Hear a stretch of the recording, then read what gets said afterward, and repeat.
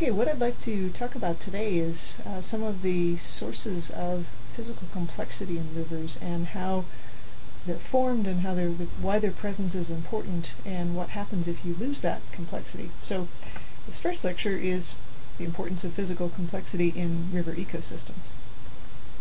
And basic objectives that I hope you'll get out of this lecture are to understand rivers as ecosystems rather than as simple conduits, say for water and sediment moving downstream, and to understand what creates physical complexity in rivers. Why does it matter if they're different or similar to simple physical conduits, and understand some of the implications of that physical complexity. So, a little bit of background. Why are rivers important? Why do people pay attention to rivers and care about rivers and spend a lot of time and energy trying to manage rivers? First of all, they provide a lot of what are known as ecosystem services, and examples for rivers are clean drinking water, fisheries, whether for recreational or commercial potential, flood control, and habitat for a wide variety of plants and animals that live both in rivers and in valley bottoms. So ecosystem services usually refers to things that we as humans depend on but may not be that aware of that are provided by naturally functioning ecosystems. Rivers also are very important in terms of biodiversity. There are species of plants and animals that live within the channel that I'll refer to in this lecture as aquatic organisms, and then there are those that live in the floodplain adjacent to the channel that I'll call riparian. And there are lots of studies that show in a wide variety of environments, from mountains to desert areas to the tropics, that there's a much higher diversity of plants and animals in rivers and in the valley bottoms adjacent to them than there are in most of the uplands. Rivers are also very important in terms of nutrient dynamics, and the primary nutrients that get a lot of attention are carbon and nitrogen. And nutrients in this context, this refers to material that is vital to most living organisms. So pretty much all plants and animals need some level of carbon and nitrogen, and the way rivers function and how they transport or store carbon and nitrogen is a very important control on the availability of those nutrients both locally and at the global scale, as we'll talk a little bit more later in this lecture.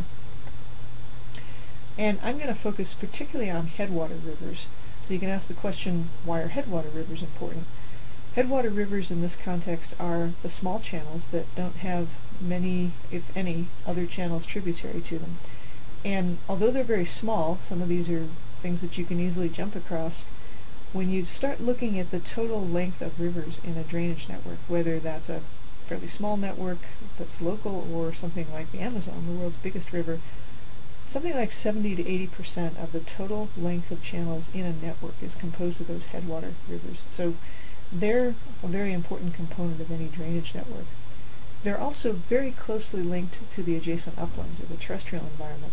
So anything that comes into the river network, water, sediment, nutrients, a variety of contaminants, much of that material comes in on these little first-order rivers, or the headwaters. And those smaller rivers also are very responsive to changes. So if the amount of water or sediment coming in is changed for some reason, whether it's associated with human activities or some natural change, the small headwater rivers are likely to respond to that. As you go downstream in a river network, typically the valley bottom gets wider, you get more well-developed floodplains, and those are buffers. When you have a large amount of water coming through, say during a flood, some of that water is likely to go out of the channel and across the adjacent valley bottom, so it moves more slowly through there. The flood peak, the highest point in the discharge, is attenuated or stretched out over time. And similarly, if you add sediment to a river, some of that sediment is likely to go out of the channel banks or overbank and be deposited on the floodplain. But these very small headwater rivers don't have much in the way of floodplains. They're typically in steeper, narrower valleys, so they lack some of that buffering of floodplains, and again, because of that, they're much more responsive to change. Headwater rivers are also important in increasing the biodiversity of the river network, the characteristic I was talking about a moment ago, the diversity of species that live in the network. Headwater rivers can have very different physical environments than big rivers. They can have areas with shallow water or warmer water, for example, and that's important for both the younger stage of certain organisms like fish. Very small-bodied fish can take refuge in those shallow waters and predators can't get to them. And there are a variety of plants and insects and other aquatic and riparian species that only live in headwaters, so they really increase the diversity of the river network as a whole. Headwater rivers are also fairly important because despite the fact that they perform all these functions, they don't really have the legal protection that we have for larger rivers. In the United States, a lot of the legal protection for rivers is governed by whether or not they're navigable.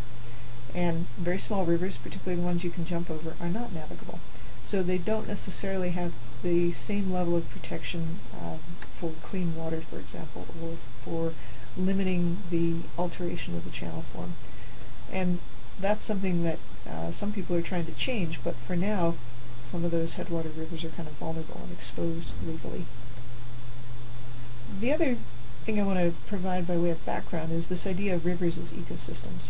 The simplest view, if you're looking at the physical function of rivers, it's just a conduit that water and sediment move downstream. But if you start thinking of rivers as ecosystems that support plants and animals, they become more than physical conduits, and one way to think about this is what I call the 6 degrees of connection.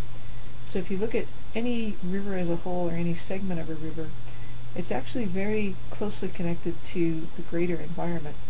And this slide sort of illustrates that. It's the picture of a river, but you start thinking about what moves into and along that river. You can have not only the downstream movement of water, sediment, and organisms, you can also have upstream movement by organisms. Think about salmonid fish, or salmon, for example, coming upstream to spawn.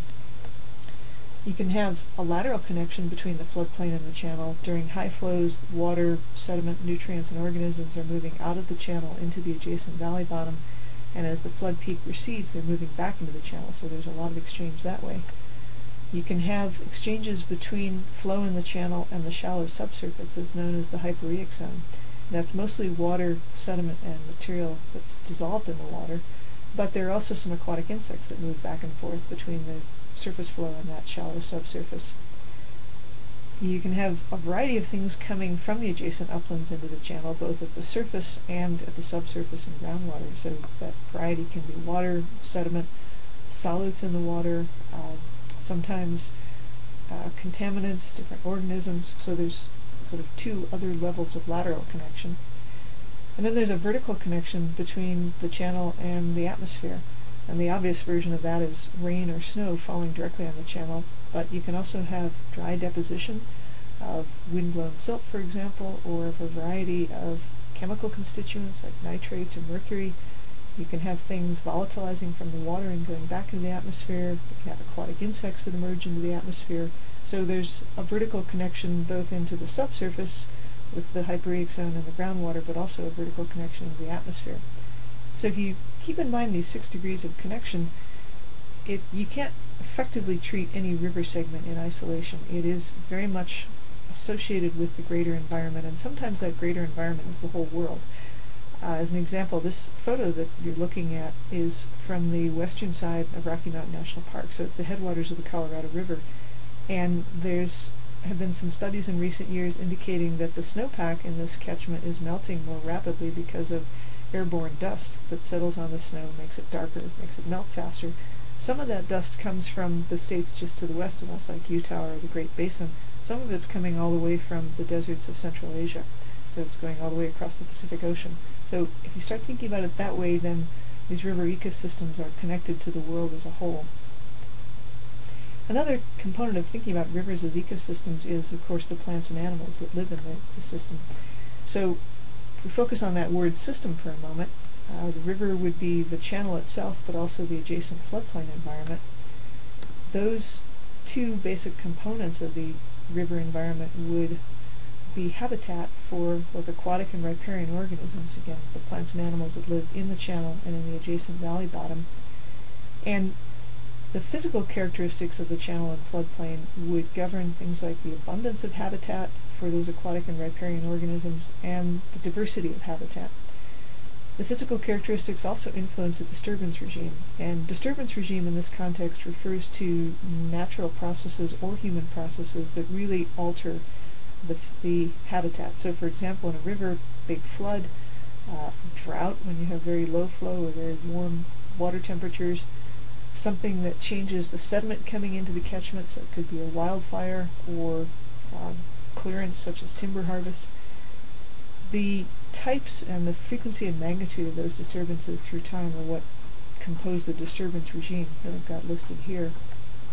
So all of those things, the channel and floodplain environments, aquatic and riparian organisms, the physical characteristics combine to govern aquatic and riparian communities. And you could define those phrases as the abundance of organisms, so how many particular fish or cottonwood trees are there, and then the diversity of both species of plants and animals, but also the diversity of individuals. So if you have a particular species, are they all adult organisms, or are there juveniles at different stages of development? A lot of times ecologists will assess the health of a community based on the diversity of age structure. So if you were looking at cottonwood trees along a river, if they're all mature trees that are getting close to the end of their lifespan, that suggests that they're not going to be replaced if there's no seedlings that are germinating. So ideally a healthy community has both a diversity of species and a diversity of ages of individuals within each species. And one of the key things with rivers is that I started with that unidirectional arrow and just made it bidirectional because the characteristics of the plants and animals present also influence the physical characteristics of the river. As an example, if you have cottonwood trees growing along the river, or particularly a dense thicket of cottonwood seedlings, they're creating frictional resistance along the banks, so when floodwaters go out of the channel and across the floodplain, they move more slowly through that riparian vegetation. The roots of that riparian vegetation are also helping to stabilize the stream banks and limit erosion. So there's a feedback that goes in both directions between these biological communities and the physical characteristics, and that's inherent to many ecosystems. So I'm emphasizing it here to make this point that rivers are most effectively viewed, I think, as ecosystems rather than as simple physical conduits. Other components that are important in understanding rivers as ecosystems. First is this idea of complexity. And this can be spatial complexity as you go downstream along the river. Are there bends? Are there pools and riffles? Are there changes in the cross-sectional geometry or the grain size on the bed? Also variations through time. Most natural ecosystems have some disturbance regime, so you've got high flows, low flows, variations in the sediment coming in. The other component of complexity is the idea that you have what's called a nonlinear system. And that just means that for a given input, such as water coming in, you can't necessarily exactly predict the response of the river. It's going to depend very much on site-specific conditions. And as an example of this, I'm going to go through a scenario from some of my own research on mountain headwater rivers in Colorado. So if you have a tree growing in the valley bottom and it falls over into the channel, some of those trees that are growing on the bank have a portion of the tree trunk that's still resting above the bank. Often it's still partially attached by a root rod, and that's referred to as a ramped piece. Those ramped pieces are more stable than something that's completely in the channel. It's hard for the stream flow to move them and transport them downstream. So they sit there as an obstacle to other wood that's coming down the channel, and they can form a log jam. And the effects of that log jam depend very much on where it occurs. So we've got this described on the slide as a threshold that's based on valley geometry. On one side of this threshold, if that log jam occurs in a very steep, narrow valley that doesn't have much of a floodplain, as you can see in the photo, you get a step that forms, and there's a little bit of backwater upstream of that step. But the backwater doesn't extend very far upstream, maybe 1 or 2 times the average channel width. When a big flood comes along, the water depth increases pretty quickly upstream from that log jam, and the force exerted by that water increases quickly. So the jam is probably a fairly transient feature. It may last for only a few years. It's got a very limited effect. If you're on the other side of this threshold, in a wide, shallow valley, you get the same log jam forming, but now when a larger flood comes along, there's this floodplain on either side of the channel. So the floodwaters go over bank, and the floodplain kind of acts as a safety valve. As I mentioned before, they slow down, they've got shallower flow, they're of lower velocity, but as they're going over bank, they can locally erode the bank. That flow across the floodplain can concentrate in slight depressions and create secondary channels. So you have this pattern of channels that branch and rejoin, and you have kind of a complex channel planform, or what you see when you look at map view. Each of those secondary channels can have bank erosion, so you can be causing other trees to fall into the channel, forming more log jams on the secondary channel. And what I'm illustrating in the upper part of this diagram is this self-enhancing feedback where the logjam in the lower gradient section creates this complex channel pattern with more wood recruitment, more log jams that further forces overbank flow. So the reason I use this to illustrate nonlinear effects is that that initial logjam, even if it's the same size, can have very different effects depending on the channel and valley geometry in which it forms. So with that by way of background, if we think about rivers as ecosystems, one of the inherent characteristics of many ecosystems is that they have both physical and biological complexity. And I want to focus for the rest of this lecture on what creates physical complexity in rivers. So the very first level, you can have complexity in the stream bed.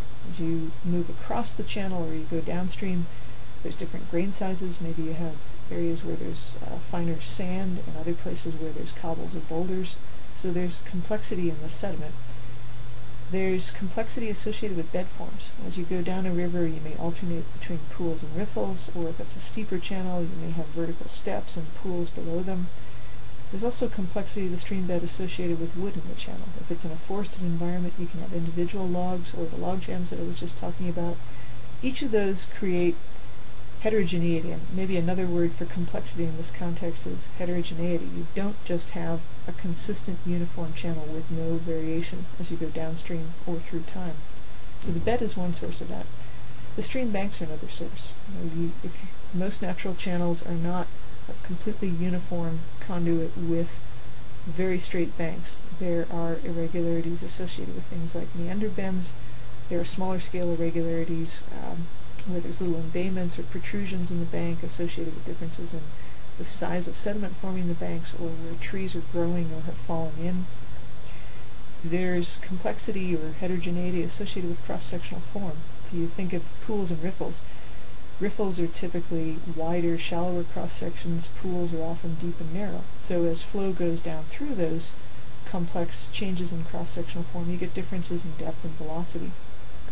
And finally, there's differences in the plan form, and again, that's what you see when you look down, say in an aerial photo or in a map view of the channel. The plan form can be straight or it can be sinuous. You can have a single channel, and you can have multiple channels that branch and rejoin, as in a braided river. So all of these sources of complexity create heterogeneity in a river. And as an example of, okay, what does it matter if it's heterogeneous? This is a picture of a headwater river, again in Rocky Mountain National Park. What you're looking at is a big log jam that spans the channel. There's a backwater associated with that, and if you can see in the foreground, there's fairly fine sediment and a lot of organic material in that channel. Upstream and downstream of this point, there's mostly cobble to boulder size sediment, so you've created heterogeneity in bed sediments. There's differences in the velocity and the depth of the flow. If you can see the darker water immediately upstream from the log jam, that's deeper and lower velocity. And the yellow arrows are indicating 3 different channels that branch off from this big obstacle in the main channel. They go across the floodplain and eventually downstream they rejoin, but this one source of initial complexity in the form of a log jam has created heterogeneity and variability in all these other factors such as substrate, flow depth, velocity, and the channel plan form. You can compare that last photo to this one. This is also a natural channel in Rocky Mountain National Park, and this one has different sources of complexity. It's a single channel. It's actually a fairly uniform width, but you notice there's a series of vertical steps with plunging flow over them, so there's heterogeneity of the bed forms. Even though it's a fairly consistent width, the yellow oval that just appeared indicates a little area on the margins where you're going to have lower velocity. There'll be some finer sediment settling out, so you'll have sand and gravel there, as opposed to the big boulders that are in the center of the channel.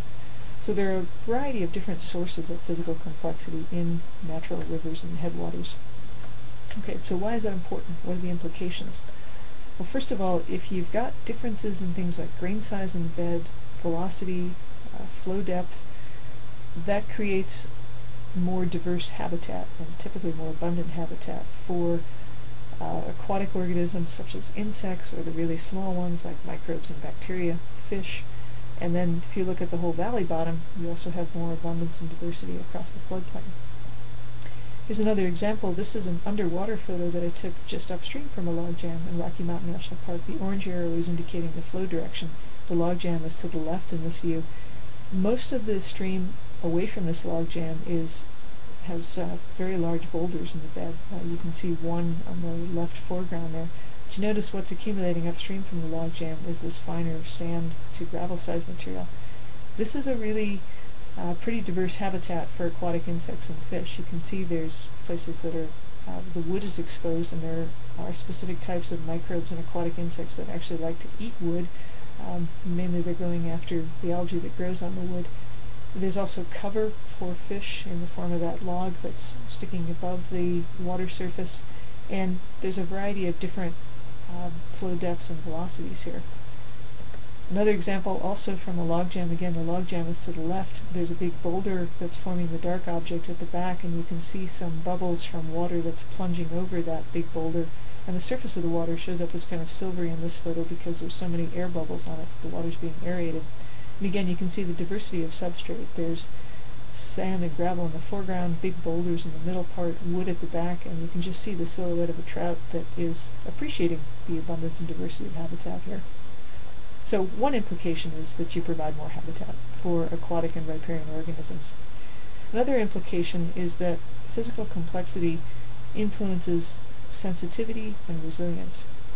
So sensitivity is defined as the degree to which an ecosystem, or a river in this example, responds to disturbance. So if there's a big flood, does the channel change a lot, or is it so if it's formed in bedrock and there's no sediment, maybe not much happens?